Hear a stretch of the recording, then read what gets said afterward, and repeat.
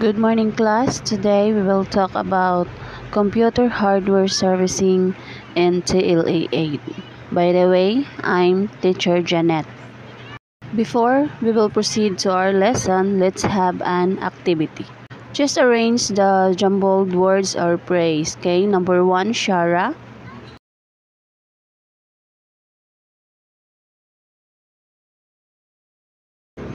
Computer case. Okay, very good. Next, Crystal.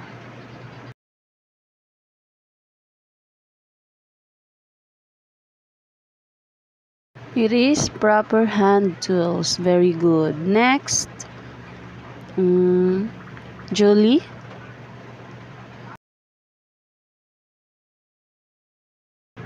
Yes, very good. It is a screwdriver. Okay, next, Rika.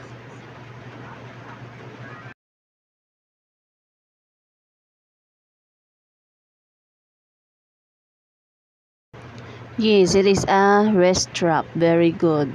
Last one, Raquel.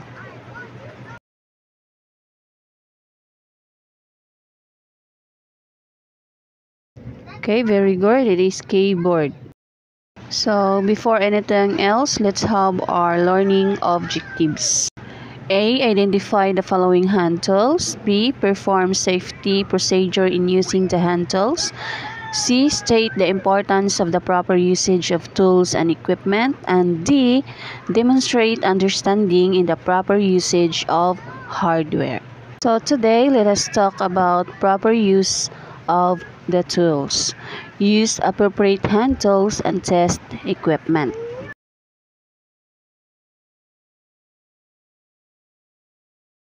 Okay, the first tool is the proper use of the ESD or wrist strap.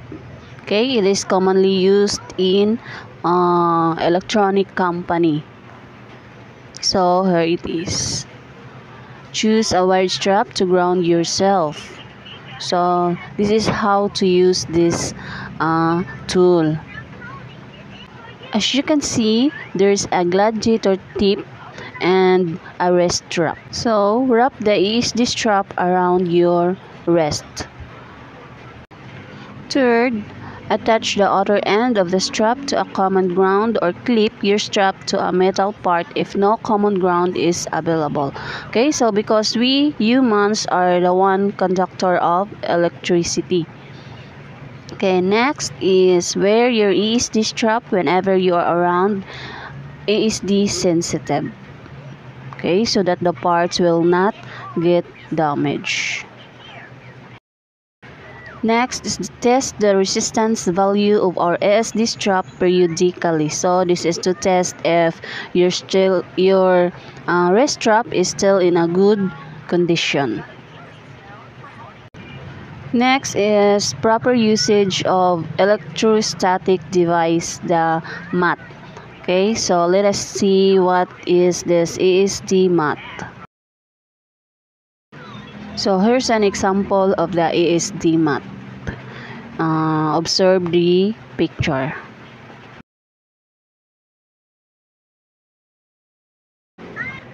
So cover floors and work surfaces with ESD protective mats next to or under the computer case. Connect all work surfaces and fixtures to a common ground. Clip the mat to the case to provide a grounded surface on which you can place parts as you remove them from the system. Next is the proper use of hand tools.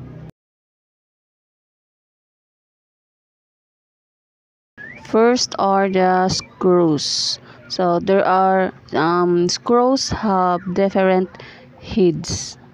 Just observe. Match each screw with a proper screwdriver. Place the tip of the screwdriver on the head of the screw. Turn the screwdriver clockwise to tighten the screw and counterclockwise to loosen the screw. Each screw has a proper screwdriver. Okay, so first the flat head screwdriver. So observe the tip of this screwdriver. Use flathead screwdriver when you are working with a slotted screw or the negative one. Do not use a flathead screwdriver to remove a Phillips head screw. Never use a screwdriver as a pry bar. So if you cannot remove a component, check to see if there is a clip or latch that's securing the component in place. Next is the Phillips head screwdriver. So look at the tip. It has a plus or the positive sign in the tip. Use Phillips head screwdriver with cruise head screws. Do not use this type of screwdriver to puncture anything. This will damage the head of the screwdriver. Okay, so if your screws are plus sign, you will use Phillips head screwdriver. Next is the hex driver. Okay, so it has 6 sides. Use hex driver to loosen and tighten bolts that have a hexagonal or the 6-sided head. Hex bolts should not be over-tightened because the threads of the bolts can be stripped. Do not use a hex driver that is too large for the bolt that you are using.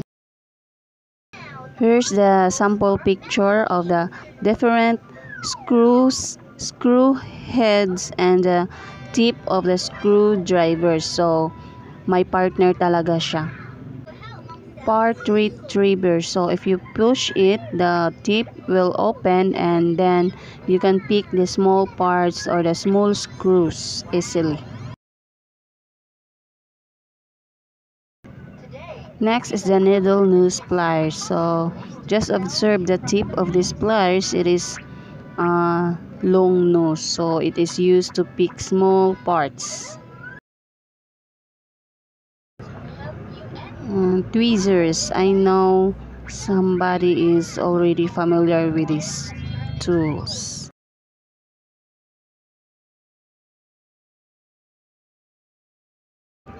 The part retriever, needle nose pliers, and tweezers can be used to place and retrieve parts that may be hard to reach with your fingers. Do not scratch or hit any components when using these tools because the parts or the components will be damaged. This would be the rubrics of the activity.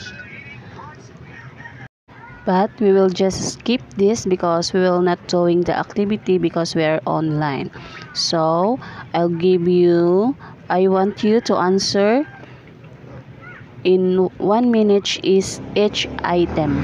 Okay, so just get a piece of paper and let us check after this.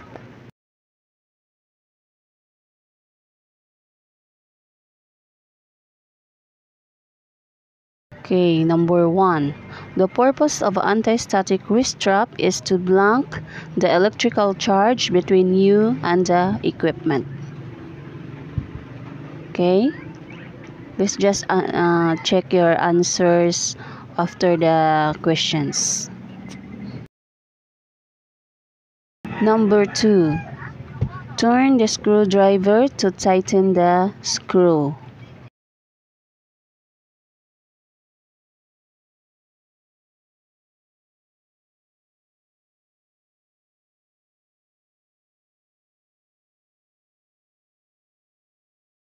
Number 3. Turn the screwdriver blank to loosen the screw.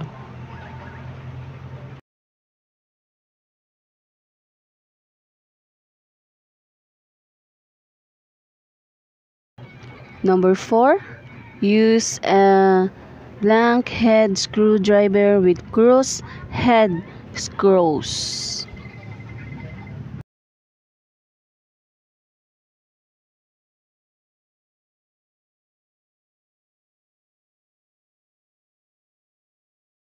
Next, number 5. Use a blank head screwdriver when you are working with a slotted screw.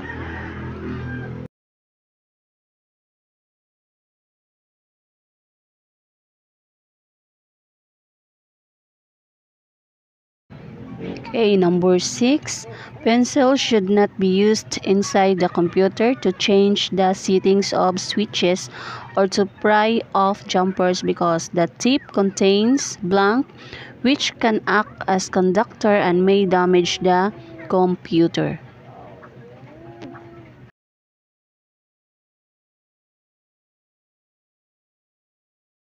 Okay, number 7. Use a blank to loosen and tighten bolts that have a hexagonal 6-sided head. Okay.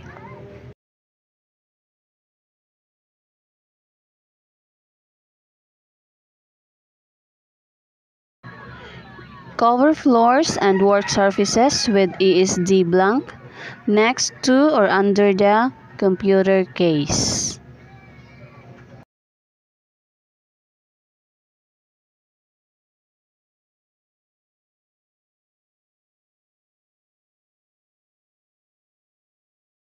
Number 9 to 10. Blank and blank are ESD tools.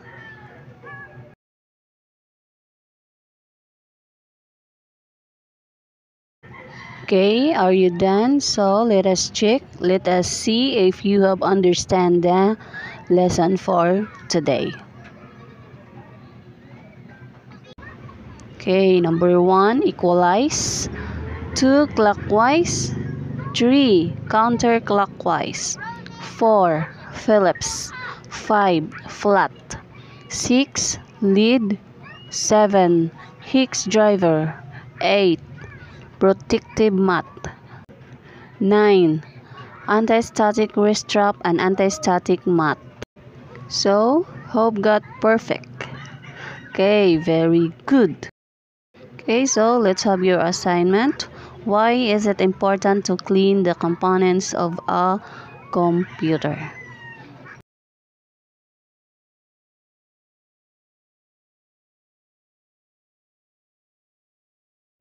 Okay, bye for today and see you next time. Thank you.